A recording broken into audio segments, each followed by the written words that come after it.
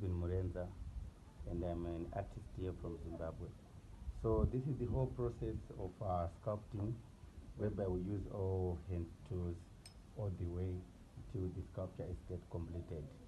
So here is some of my work.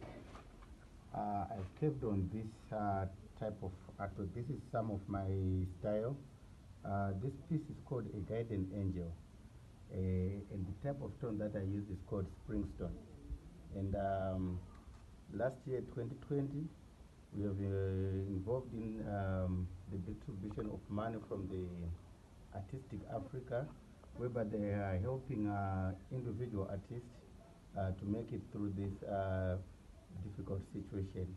So we are encouraging all the artists to keep on working. We've got friends who can help us while we are working. Thank you.